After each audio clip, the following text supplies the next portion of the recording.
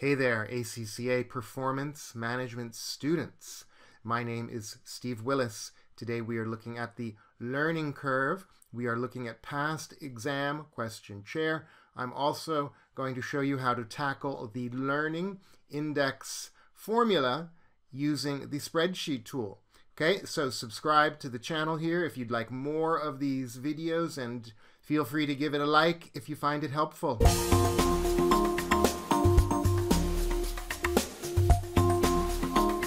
Here is the question, everybody. Pause the video and give this a try in the practice platform or the constructed response environment before you check out the rest of the video.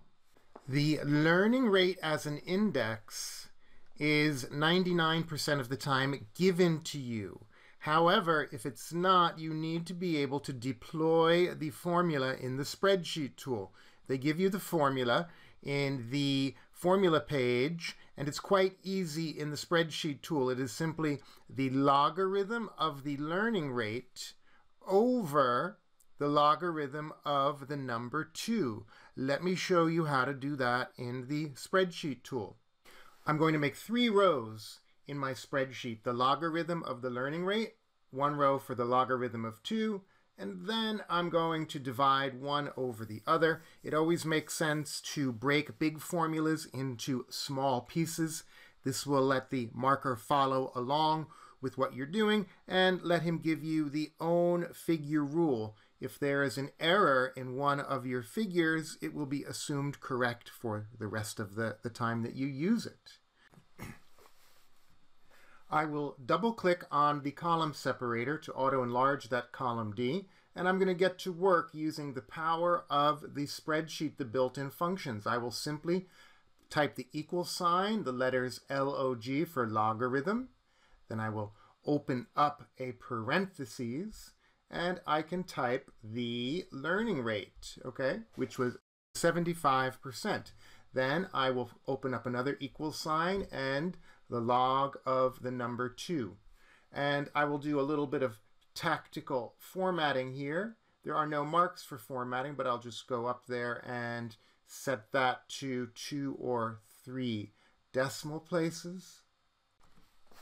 And I will set cell E11 equal to cell E9 over E10 and let the spreadsheet do the work for me and applying the same formatting.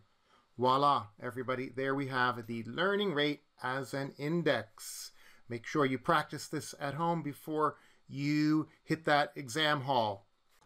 I'm going to fine-tune the formatting just a bit here. There wouldn't be a mark for this, but just to make sure the marker is crystal clear, I will set that to 3 decimal places, as that is the usual presentation, and it only took me a matter of seconds. As I mentioned, that learning rate working is just there as a demonstration. You would not need to do this in the exam because they gave you the negative 0.415. So that part was just for your practice. Let's now get to solving the question exactly as you would in the exam. We're looking for the time and the cost for chair number 8.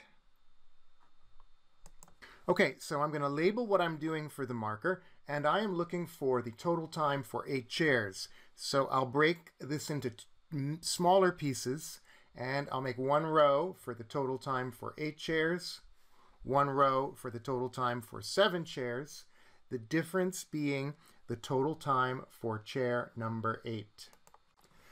Let's not forget, the question is looking for the cost, not the time, so we multiply that figure in row 10 times $15 per hour. Let me double click on the column separator to auto enlarge that, and guys, we have an amazing template set up. Now I can break this down into more workings and use copy paste to make really quick work of the rest of this problem. So working 1 will be the total time for 8 chairs, and I'll have 2 pieces there. I will get the cumulative average time per unit for 8 chairs. Then I can multiply that by 8 to get the total time for 8 chairs. I will use the formula. as presented in the formula page. Y is equal to ax to the power of b, a being the time for unit number 1, x the number of units that we're doing, which is 8, and b is that learning index, which is given to us in the real exam question, but I can use a relative cell address to grab that negative 0.1, negative 0.415 that we just calculated a moment ago. Because I'm going to copy-paste this formula, I will turn the relative cell address into an absolute cell address. This means when I copy-paste my formula, the cell reference E11 will stay as E11, and it will not change in relationship to the location of that formula. All I have to do is add a dollar symbol in front of the row and in front of the column, and it becomes an absolute reference. I hit return and I get that average time per unit. I multiply that by the number 8, and there we go. And I can now do a little bit of tactical formatting, and I can set my figure in B8 equal to the working in B15. Now, all I have to do is copy and paste working 1 into working 2, and I can save a whole lot of time. So I move up a bit, and I will grab the range of cells from A13 to B15. I hit Control Copy, Control Paste. Now I just have to go in, and I can just manually change out the different variables, which is really changing the 8 to a 7 every place I used it. I know what you're thinking. We could have made a more elegant financial model. However, there are no marks for spreadsheet skills. There are no marks for financial modeling. So in this case, I will just do it manually. I'll go changing each 8 to a 7. Friends, we are so close to being done. We'll go upstairs. We will set the total time for 7 equal to the result of our working below. Then $15 per hour. B9 from B8, getting the total time for chair number 8, which is 3.04 hours. Last but not least, multiplying that in row 11 by, and ladies and gents, let's bold it out so the marker can see clearly what we're doing. And we have used the spreadsheet tool to make quick work of a learning curve problem.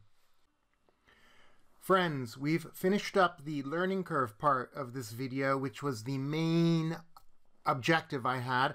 Let's now finish up the question. The question is asking us to get a price, and the price has two components: other variable costs, the labor cost that we calculated a moment ago. Okay, we can total that up, and then we can apply a markup of 50%. The other variable costs, $230. Okay, the labor is equal to the figure that we got in cell B11. Okay, that will be equal to the sum of those two figures. And the markup then will be equal to that result in B24 multiplied by 1.5. Let's bold that out so the marking team can see it very clearly and give us full credit for our wonderful work. Ladies and gentlemen, there you have it, the learning curve question chair. I hope you found this helpful. Please like the video and subscribe if you'd like more. Good luck on your exams, everybody. Bye for now.